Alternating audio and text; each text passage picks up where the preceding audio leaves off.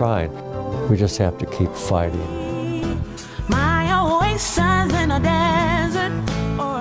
In spite of the significant progress brought about by the Civil Rights era and subsequent federal and state legislation, discrimination and the injustices of discrimination are far from history. Where I belong.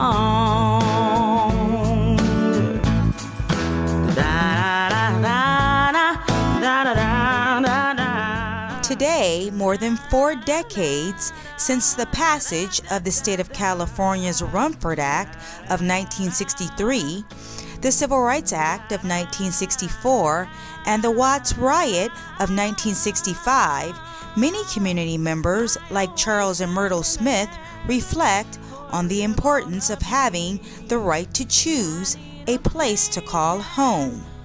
After 52 years of marriage, his story and her story has become their story. The reason why we moved from there, from out of Los Angeles, is because that was when the first Watts riot. We were sitting on the porch and at the front one night as it was hot, and a bullet came by, and almost hit us. We had been in LA, all my family, all of his family, but he says, I don't want to raise my kids, my children, in this area. So when we moved to Pomona, we was the first colored family on that street. It was then that Myrtle Smith recalls experiencing discrimination. I had one family to move when we moved in that neighborhood. And I found out later that they moved because we was black. We're always afraid of people who aren't like us. Anything that's not like us, we are a little afraid of it. And we don't have to be. Discrimination is something that should be frowned on. Unfortunately, acts of discrimination become the stories behind many different faces. But I see a lot of discrimination there too. Yeah, especially with the Hispanics. Yeah. That's not right. God, He made everybody. God, He loved everybody. And that's why I'm not believing in the race, color, or nationality. That's not acceptable. It's unacceptable. Discrimination can be color, education, how your status of education, even your status of dressing. Actually, discrimination, I think, we was just talking about that this morning, is prejudging. Discrimination to me means unfair, unequal. Housing discrimination is blocking someone's access to housing, even though they can afford the property. Treating a renter or buyer differently, or denying someone the right to buy or rent a home on the basis of their race, color, national origin, religion, gender, disability, familial status, ancestry, source of income, sexual orientation, age, or any arbitrary reason. Discrimination appears in many forms that may include lying about availability, setting different rental terms for different people, failing to respond to inquiries or provide a rental application, steering buyers to certain neighborhoods, refusing to negotiate with prospective buyers, creating or enforcing zoning laws that have a discriminatory effect, scrutinizing one applicant more closely than another, giving an unreasonably low appraisal, imposing different terms or conditions, or denying loans in certain areas, which is known as redlining. Knowing the laws that prohibit housing discrimination is important so that you can, 1, recognize when a person is breaking the law, know when and how you should file a complaint, obtain the housing that you need or desire, and finally, help put a stop to unfair housing practices, including unfair or predatory lending.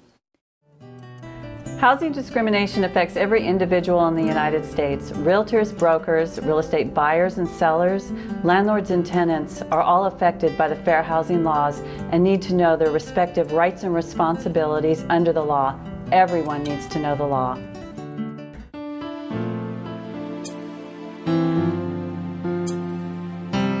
I had went to the leasing office, and inside there was a Hispanic family, and I waited for them to come out, and I greeted them, and I had walked into the office, and I had, told the manager, I said, is that the new family that's going to be moving up to the front unit?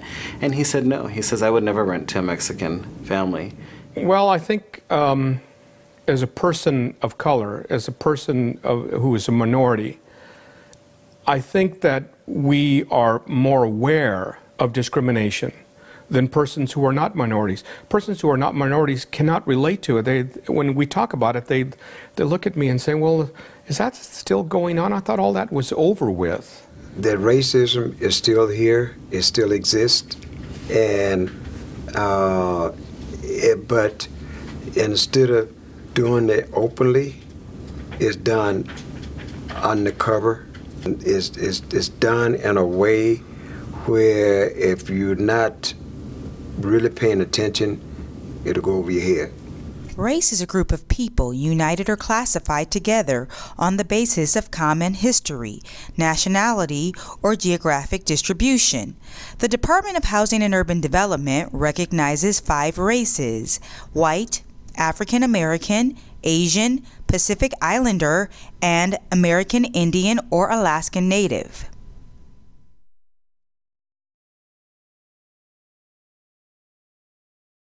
Color is the natural appearance of a person's skin, such as variations in complexion or pigmentation. Sometimes color discrimination occurs between persons of the same race or ethnicity. I had a friend who wanted me to be partners with him and buy a vacation home. And it was out in the desert, and we went to see it. They were just beginning to build. And when we got there, there was very little being done. They were just breaking ground. But there was a real estate office there, and they had elevations, and they had they showed you what it was going to look like, but they had no brochures yet because they were just getting started. So when we signed up, they said, we don't have any brochures for you now, but we will send you some. As soon as we get them, in another week or so, we should have them. We'll send them to you. So my partner and I, we went ahead and signed our names and gave our addresses. And within 2 weeks, he called me and he said, Jess, have you seen this brochure? It's really fantastic. And I got all excited about it, and I went to my mailbox. I didn't get it. And after about a week, I still didn't receive it. So I called the real estate agent, and he apologized. He said, I don't know what happened. I gave him my name and address again, and he said he would send it right away. And to this day, I've never received that particular brochure, but I got the message pretty clear that they really did not want me to be applying there. But my friend, who is blonde and blue-eyed, was more than welcome there. He got his brochure right away. National origin broadly refers to the country where a person was born or from where his or her ancestry originates. National origin includes any display of physical and cultural traits of a particular national group. Discrimination on the basis of race, color, or national origin may include offensive language, such as ethnic slurs. The manager asked, I thought he was just making conversation, but the way he discriminated against me was so nonchalantly at first, because he asked me questions that he just included in general conversation, whether I had been married, what religion I was, and if I attended church, and if I was willing to attend a Bible study if I moved there. Religion is a group of people adhering to a particular set of beliefs and practices. Discrimination on the basis of religion may include limiting a potential resident from renting due to a different religious background, or advertising things such as close to synagogues and good Christian community, as this may discourage people of different religions from renting or purchasing. Discrimination on the basis of sex is having a different preference to rent, lease, or sell to only males or females. This type of discrimination includes suggestive and offensive behavior or language that may lead to sexual harassment complaints. I noticed that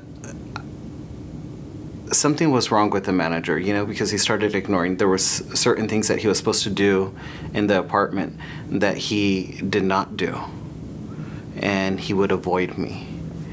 And then one day I was walking, I told my nephew, I'll walk you out.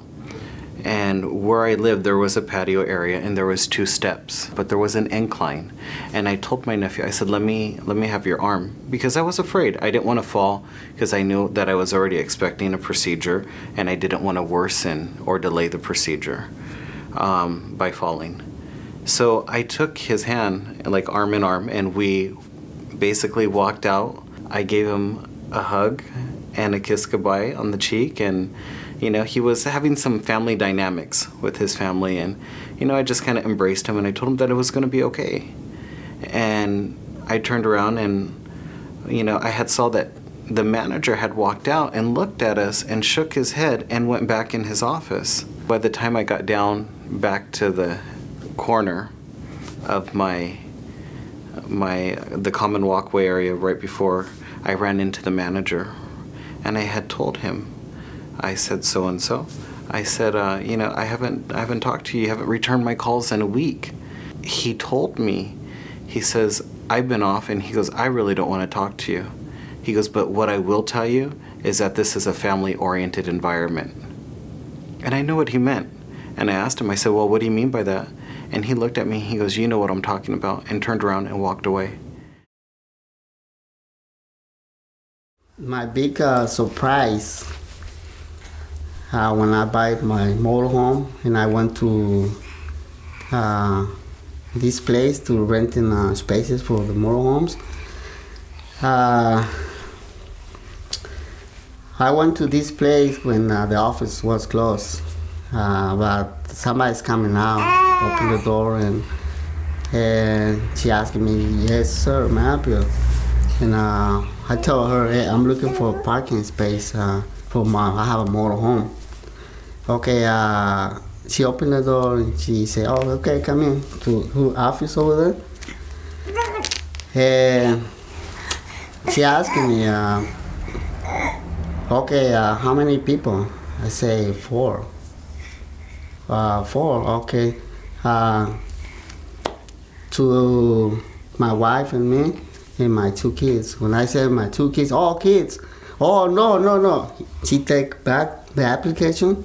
She like to change a lot.